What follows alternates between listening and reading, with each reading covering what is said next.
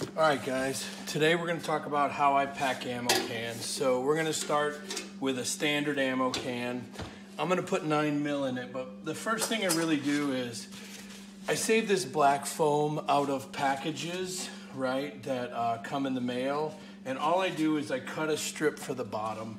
All this really does is it keeps the ammo off the bottom of the can. Moisture will generally sink to the bottom, and it allows me to put the silica packets in the bottom. And that way, if there's rain or something and the can's open, right, the water will go to the bottom, but this black foam will keep the ammo off the bottom, right? So I always put these silica packets in. Since these are little guys, I'm probably gonna put about 6 on the bottom, right? So 6 on the bottom of the can, and then I'm gonna start to put the ammo in. Now, generally speaking, these 50 caliber cans, right, this size can will fit 2,000 9mm rounds. So I'm gonna dump 2,000 9mm in here, and you can see I get it packaged. It comes 250 rounds in a box, right?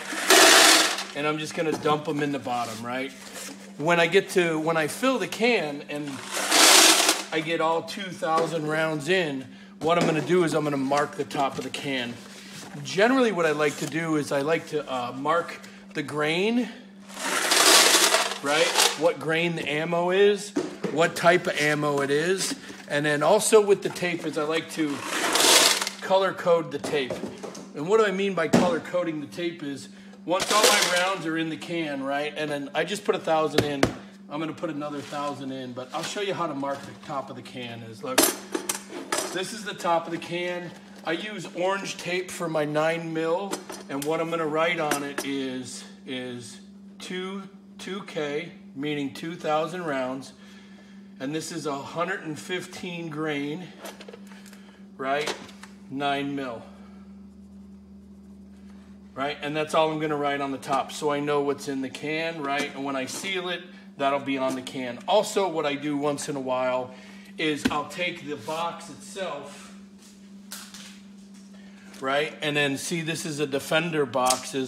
What I'll do is I'll cut the top of the box off, right? So I know what type of ammo this is, right?